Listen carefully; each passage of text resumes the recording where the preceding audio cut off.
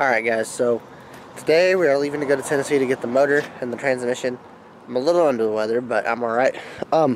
So at I stayed up till like 12 o'clock last night trying to get tires on this trailer just for the beads to leak and for the valve splits to be bad. So regardless, we went to 129 Tire this morning, or not 129 Tire, I don't really, to Tire Barn I think is who it was.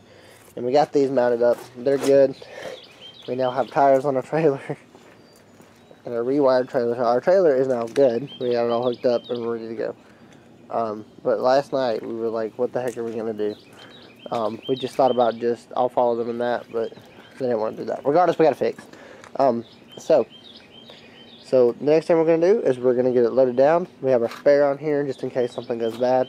Is it locked? Let's see if it's locked. It is locked. But I've got an impact, ratchet straps, and a tarp in here. The only other thing I might pack is some bungee straps to tie down the tarp. So, yeah, we're ready. Alright, so right now we're in Madisonville, Tennessee. We got the trailer. He's coming over here with the tractor. He's coming over here.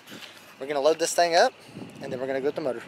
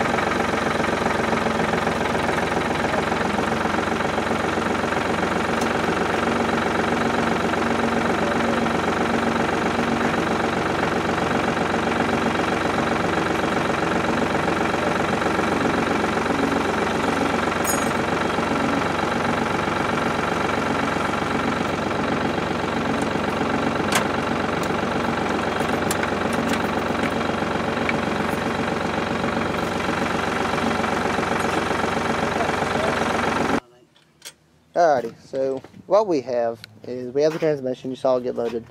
You have the head of a 429 block. I've already inspected the cylinder walls and they look really good. Pistons look really good too. Here's everything that goes with it.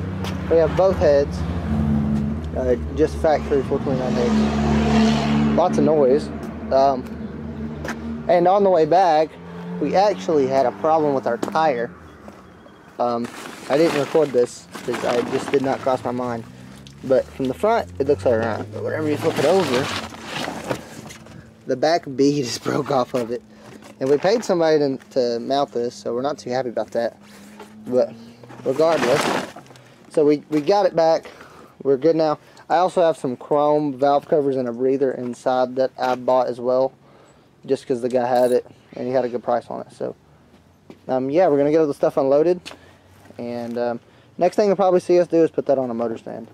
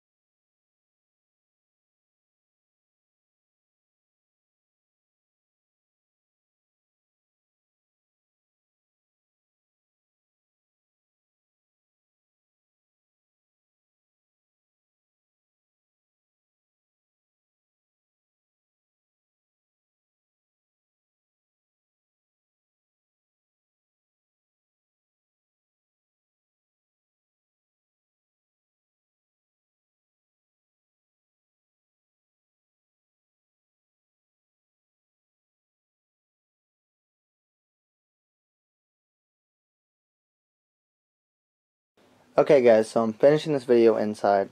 This is the chrome I bought. So it says Ford High Performance on it.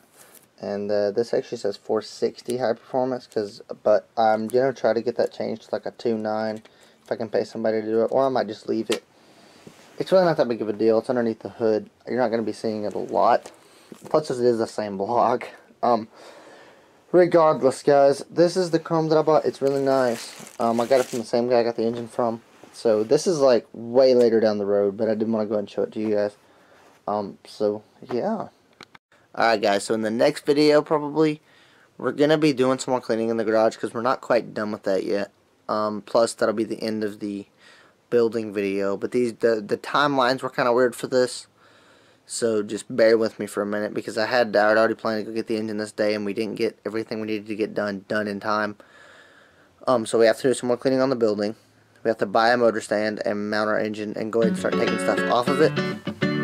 But all that will be like the next 2 videos, 3 videos. But yeah guys, I want to thank you very much for watching. If you enjoyed, sure drop a like, subscribe to the channel, and I'll see you guys next time. Bye.